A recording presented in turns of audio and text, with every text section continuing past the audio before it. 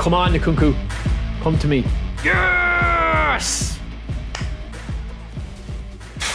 There we go, boys. Road to glory. That's huge, man. That is epic. That is huge. What's the crack, lads? Welcome back to another player review. We're looking at a deep dive of NKUNKU. This guy is absolutely insane. Look at the stats that we have. We've got two special builds here, right? So the first build you're going to see is going to be that SS/CF, even though he can't play as a centre forward. Really high up the pitch as an SS. Pretty much playing as a centre forward. We're going to have excellent shooting. We're going to have excellent defensive awareness. We're going to have brilliant acceleration, balance, everything. But he's going to be an all-round beast with a little bit of speed and stamina. It's pretty much all about shooting with this card and using this player's skills, right? We're going to show you a clip here. I mean, you saw at the start with the bangers that he hits. Now, we did try to do a little shot here and just rattle the net, and we do succeed with a bullet. And this is what he's good at, just kind of getting into those areas. We did try to do a double touch here, but then we decided to just flick it up with the right stick. So I do like that the responsiveness is gone a little bit better. We played a 4-hour stream today, had issues with the connection, but the responsiveness was much better. The second build that we're going to look at, right, and I'm going to keep this video short and sweet, lads. No fluff, just straight down to business, right? This is a build that's for a run and gun. If you're used to playing with an attacking midfielder that has got high acceleration, look at the acceleration, balance, offensive awareness build that you have here with 90 tight possession, and you've got a little bit of movement as well. You can take off the shooting and you can add it somewhere else if you don't shoot a lot. I do shoot a lot with my attacking midfielders. I kind of use Pedri if I'm not really shooting in games, but I always like to have Messi or somebody that can curl the shot in. And this was the goal that you saw, or this was a goal that we got, a nice little slip through. We do get a bit lucky, and Collar just, you know, being King Collar, he just slots it home.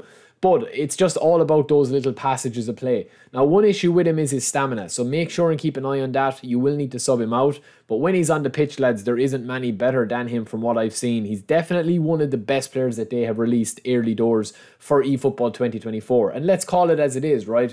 eFootball 2024 is going to shake things up a little, I think, with how you're training players. And I think if you can get this guy and get him going strong, he is just going to be incredible, right? And as you can see there, we have got the additional skills. I know you guys asked me to do this in my future videos. We have got the additional skills up on the screen there. I think, personally speaking, you could throw a lot of different skills on him. You know, there's a lot of them on him, right? I'll show you the ones that I did at the end. I'll show you the training that I did for him myself to test out. But I will be changing the training that I did based on these clips, because I think I do want a little bit more shooting in the build that I used. But I'll also show you how many trainer points it took as well, right? So as you can see here, he starts off at an 84 rated. This is his player profile before we go into level training. And he takes roughly around 60,000 XP. That's roughly kind of what he takes. You've got, you know, whatever you have there, maybe about 70,000 XP. 73,000 XP in total, I think it was, if I can do my maths real quick. But yeah, or 80,000, I should say, whatever it is. I didn't see there, but that maxes him out at level 28 with the 3 XP boost that you get for the players. Now, you don't really need to do this if you're light on trainers. This is a good time to train up and boost up your players.